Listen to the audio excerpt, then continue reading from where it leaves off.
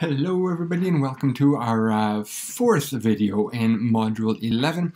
This is going to be the last one that we look at on a single population variance. Then we'll get into tests on two population variances. So once again, this is a single population two-tailed test. We'll go through the problem as always to make sure that we can identify exactly what kind of test this is, because normally we would not be given that detailed of information. So again, I'm recycling my problems. This is an extension from problem 9.1b, where we had already done the test on the population mean. Now we're going to look at the variance. So here, this one might sound familiar. An instructor at the TRU School of Business and Economics has produced a series of problems and accompanying video walkthroughs in hopes of improving his statistics students' understanding of course content. Having taught the course so many times, he determines the historical average is 76. The population standard deviation is 17.3. I'm just going to highlight things that may be important here for us. At the end of this semester, we have a class of 45 students who had access to the walkthroughs and an average grade of 81.3, standard deviation of 13.6. Using a level of significance of 0.05, test to determine whether those with access to the videos have the same variance as the historical population. There's our test right there. We're testing to see whether or not those students who are using the workbooks, who are using the accompanying walkthrough videos, just as maybe you're doing right now, those students, do they have the same variance in grades as opposed to those who don't have access to that resource? So that's how I know what kind of test we're going to be doing. I'll set up my null and alternative. I know that I'm doing a test on variance because it says I'm testing variance. So I'm going to set this up sigma squared. And I have a hypothesized value here.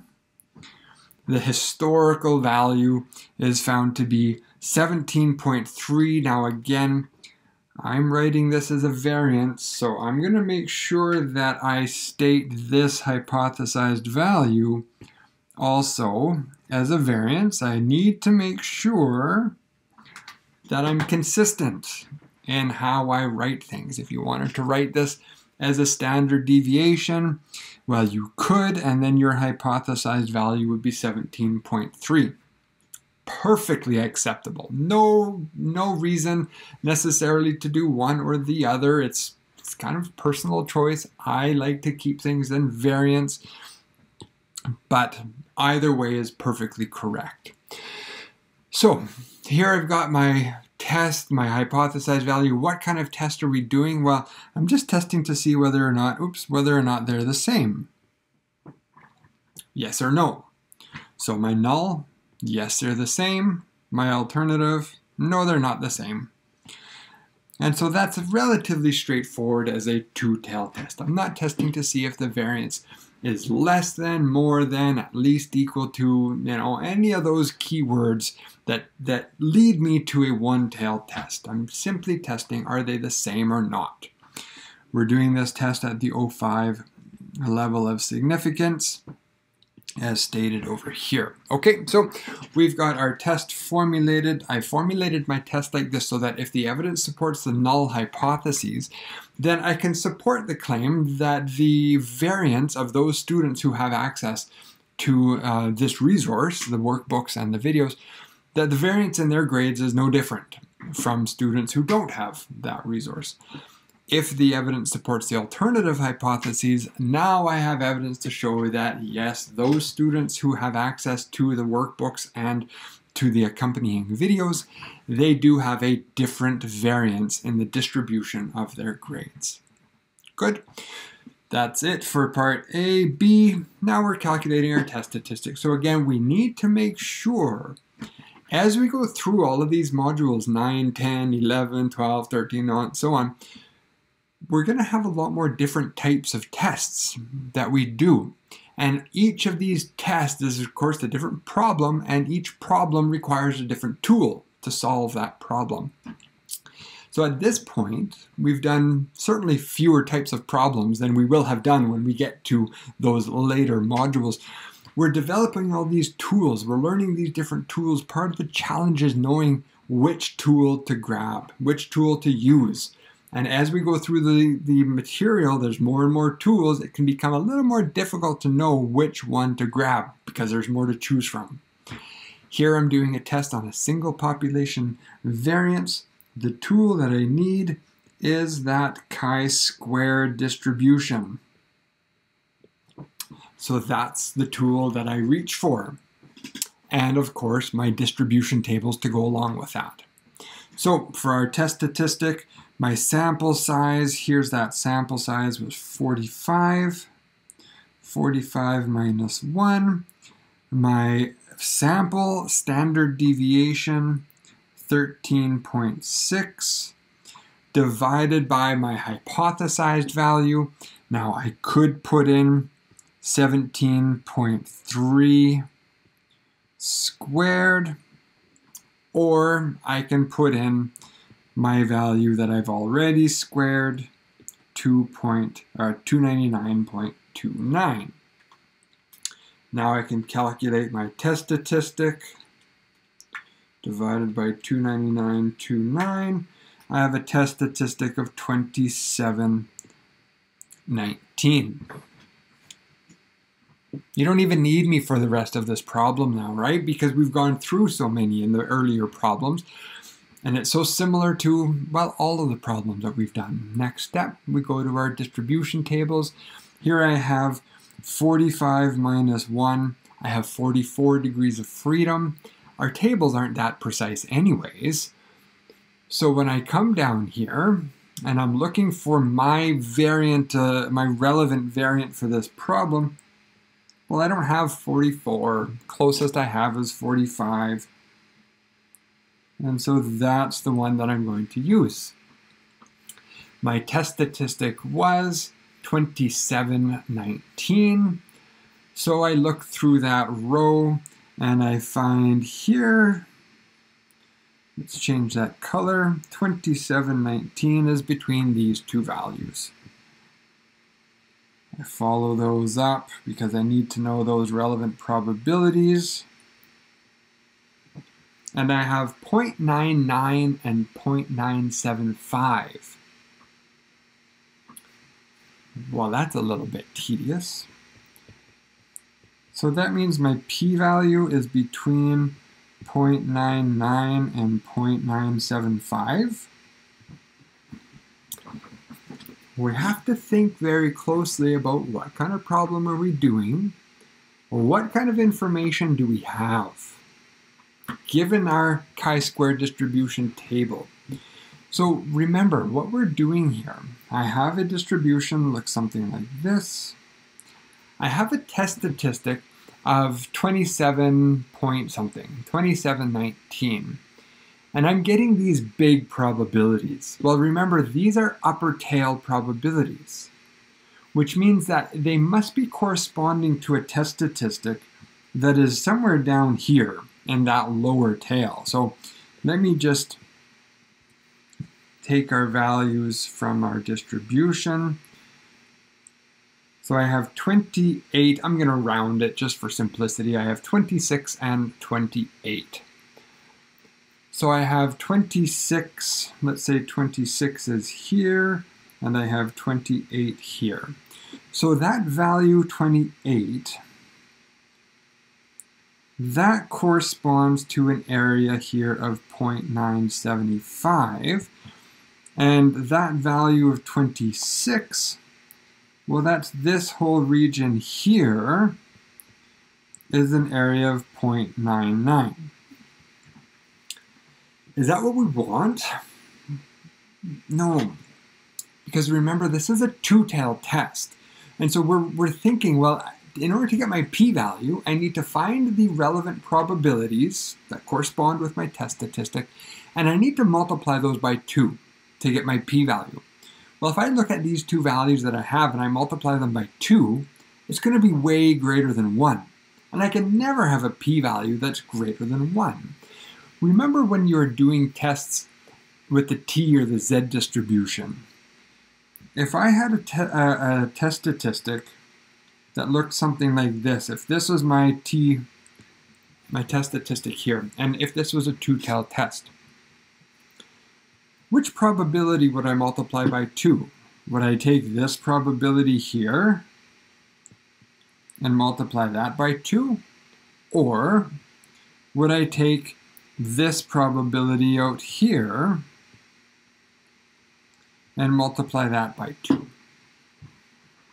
We always, for the two-tailed test, we take the smaller one.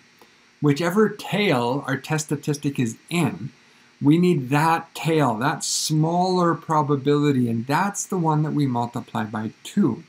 So when we were doing those tests with the t-distribution, that's the probability that we would use, that's the one that we would multiply by 2. So what we have from our chi-square distribution, we've got the wrong probabilities. What I need, if my test statistic is down here, around 27, what I need is that lower tail probability. I need this value here, and I need to multiply that by 2. Well, in order to get those lower tail probabilities from the table that we have, well, I need to calculate 1 minus those upper tail values. And so 1 minus 0.975, that gives me 0.025. So now, let's see if I can clean this up a little bit. Now I have this region here is 0.01, and I have this region here is 0.025. Now I've got the proper lower tail probabilities.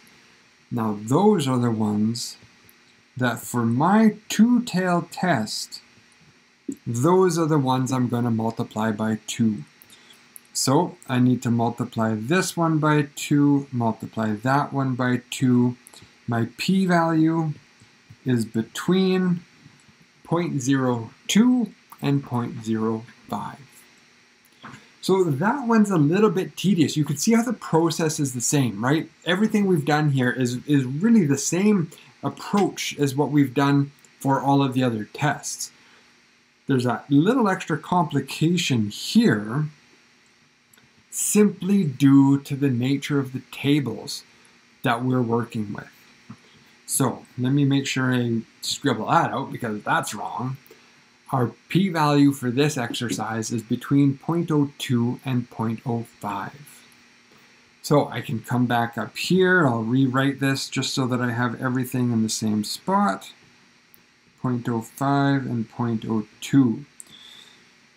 Our level of significance, of course, our comfort towards committing a type 1 error is 5%. I can see here that our p-value is less than 0.05, which means that if I do choose to reject, my risk of committing a type 1 error is less than what I'm comfortable with. I'll take that chance. I'm comfortable with up to a 5% chance. My exposure here is less than that, so I do have sufficient evidence to reject. Let's go ahead and use the critical value approach as well. So now we start with that level of significance, 0.05. And again, what we want, remember, we're doing a two-tailed test. So my critical value, well, I have two critical values because I'm going to reject if it's large and or if it's too small. So my critical value, I'm going to have two. I'm going to have an upper tail critical value and I'm going to have a lower tail critical value. Now, we already have this one, 1 minus alpha divided by 2, right? That's the one that we just found right here.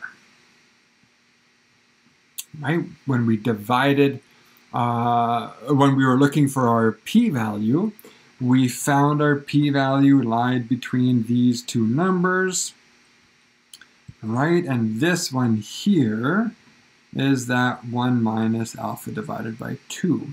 So we already have our lower tail critical value, which was about 28, we might as well be precise here, 28.37. So that lower tail was 20, oops, what's happening here? 28.37. The upper tail critical value, which for the purpose of this problem is really not relevant, considering our test statistic was on the lower side, but just for completeness, here's that alpha by 2, and I can come down here and I can see there's that upper tail critical value is 65.4. So again, that is defining our rejection space. When I look at my chi-squared distribution, let me clean this up a little bit. So similar to what we have done for a two-tailed test, we will reject if our test statistic is less than the lower tail value. We will reject if our test statistic is greater than the upper tail value. I think it was 65, yeah, just making sure. And then we do not reject if our test statistic is in between. For us, our test statistic was down here, 27 point something. That falls into that rejection space. So we see, again, both with our p-value approach and our critical value approach, we get the exact same conclusion. Both of them lead us to reject, which means our evidence supports the alternative. Our interpretation, therefore, is that we have sufficient evidence to show that the variance of grades for those students who have access to the workbooks and the corresponding and the accompanying video walkthroughs is different than the variance of those students who do not have access to that resource. Good. So we've got through all of the aspects of the test, p-value approach, critical value approach. This problem also is asking us to develop a 95% confidence interval. I'm actually going to record a separate video for that one because this one I can see is already getting a little bit long, and I'm going to give a little bit of a talk about confidence intervals first, and then we'll go through and address that question. So that's it for this video. Come back and we'll produce another shorter one for the interval problem. Okay, thank you for watching, everybody. Bye-bye.